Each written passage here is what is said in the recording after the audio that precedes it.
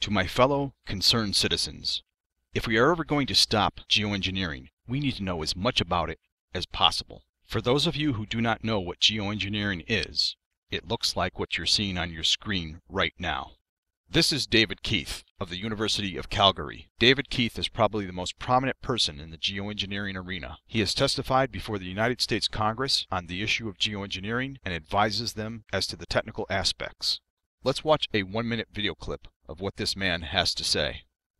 There's no question that large-scale climate engineering is untested and dangerous. We've mostly thought about sulfur, and there's a lot of good reasons to think about sulfur because sulfur is what nature does, and there are very good reasons to think we would like to start very slowly if we ever wanted to do this and do something that was an analog to nature because we have some idea what the downsides of what nature does are. Nevertheless, there might be some good reasons to think about alumina. The big deal really is that alumina has 4 times the volumetric rate of forcing for small particles as does sulfur. And that means you have 4 times less surface area for the same rate of forcing. And this is a much bigger deal. You'd have roughly 16 times less the coagulation rate. And that's the thing that really drives removal. So you could get away, we think, with much smaller mass fluxes. But we haven't run those studies yet, so that might be wrong. The little picture is from a nanofabrication study, which shows you can make very high quality, and do this in just a jet in a very simple way, make high quality alumina particles just by spraying alumina vapor out. Certainly in principle possible to do that. There's a big literature that's already looked at. So what is David Keith trying to say? He is saying that he and his fellow geoengineers have given up on the idea of spraying sulfur from aircraft and now prefers the idea of spraying alumina. Why? Because according to him, alumina will reflect 4 times as much light back into space and has 16 times less coagulation than sulfur. In other words, the alumina particles do not clump together in big pieces and fall down quickly. So in essence, if you take the 4 and the 16 and multiply them, he's saying that alumina is 64 times better than using sulfur. He is also saying that you can spray aluminum out of aircraft and create high quality alumina particles. However, there is another reason why geoengineers do not want to use sulfur. They will not tell you this, but sulfur is yellow and would leave extremely obvious trails behind the aircraft.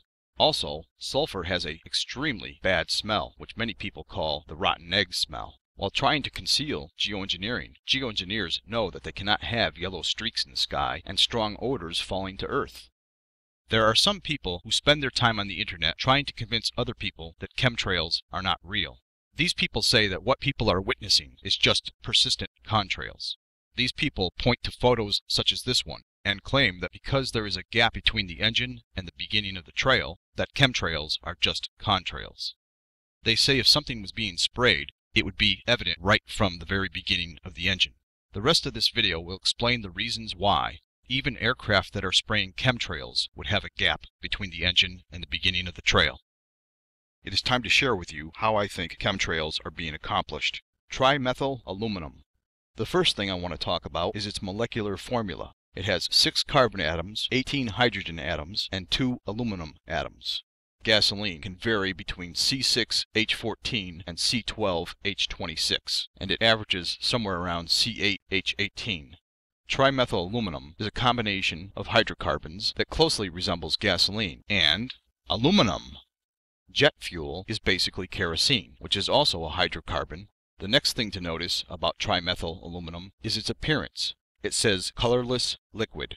Gasoline is colorless. Look in a jug of gasoline and you'll see that you can see clear to the bottom. Just because there's a little bit of aluminum does not mean that it's going to have color.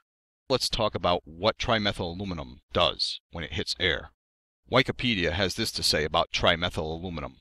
It evolves white smoke as aluminum oxides when the vapor is released into the air. Wikipedia also says that trimethylaluminum is used in what is called sounding rockets, which are used to study the upper atmosphere wind patterns. The trimethylaluminum is used to create a tracer, a smoke trail, white smoke, to study the wind patterns. Geoengineer David Keith talks about having to spray up to 20 million metric tons of aluminum per year. Because a metric ton is just 1/3 of a pound short of 2,205 pounds, 20 million metric tons is a little bit over 44,092,000,000 pounds per year. David Keith and the University of Calgary contracted Aurora Flight Sciences to do a cost analysis of what it would cost to do geoengineering. In that report, they determined that 747s would be the best way to do it, probably because 747s already transport half the world's cargo, thus making it not necessary to build new aircraft. In the 1-minute video clip, David Keith spoke about spraying aluminum vapor out of aircraft to make high-quality alumina particles. That makes sense because alumina is aluminum oxide, which is very hard and would destroy engines. On the Mohs hardness scale, alumina rates 9 to 9.5. However, aluminum only rates 2.75. The melting point of aluminum is 660 degrees Celsius. The combustion chamber in a jet engine is between 1800 and 2000 degrees Celsius. So, the aluminum would melt and create a nice vapor. In the combustion chamber, the air and the fuel is being mixed in the proper ratio, and because the combustion is about 99% efficient, there is no air or oxygen in the combustion chamber to react with the aluminum and change it into aluminum oxide and therefore make it visible. This air pressure calculator shows, at the ceiling height of 45,000 feet, which is the highest a 747 can go, the barometric pressure is so low that there is only 16% of the oxygen which is available at sea level. More typical 35,000 feet, there is only 26% of the oxygen which is available at sea level. The aluminum is flowing into a very low oxygen environment and therefore would take time to turn to alumina and become visible. But there's one more aspect to look at. According to Boeing, the forward engine nozzle is at 128 feet from the tail, and the rear engine nozzle is at 97 feet. This is a study done by Boeing. This was done under conditions of zero wind.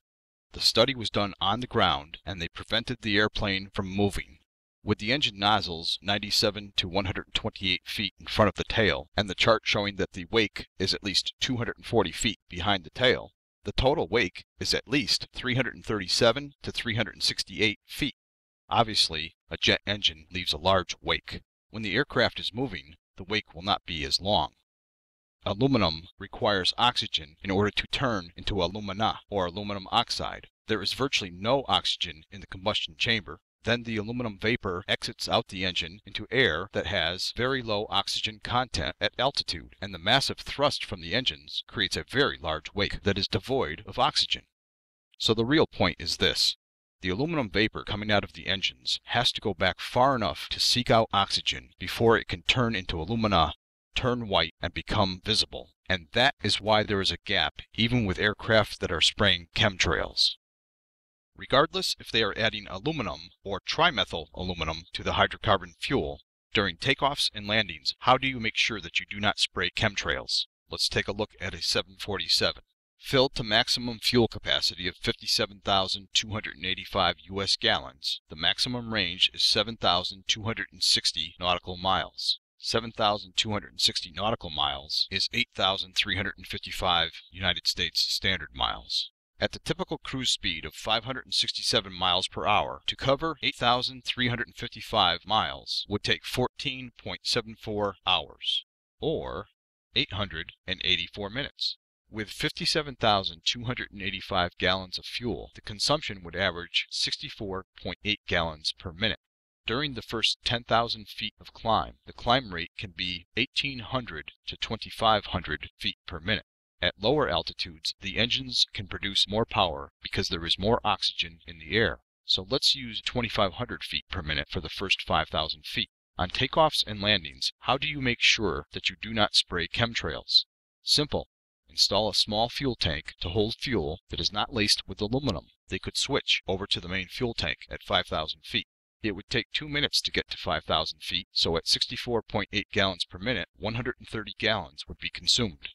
Upon descent for landing, the engines are throttled back to idle speed and the plane glides, just like the space shuttle. So, on the descent from 5,000 feet, there would be almost no fuel consumed. Let's apply a reserve capacity to the 130-gallon auxiliary tank and make it 202 gallons. With 7.48 gallons to a cubic foot, you would only need an auxiliary fuel tank with a 27 cubic foot capacity. That could be either 3 feet by 3 feet by 3 feet or 2 feet by 2 feet by 6.75 feet. The cargo capacity on a 747-400 is 5,332 to 6,025 cubic feet, apparently depending on whether it is configured in a 524 or a 416 passenger configuration. So fitting a 27 cubic foot tank into the cargo area would not be a problem at all.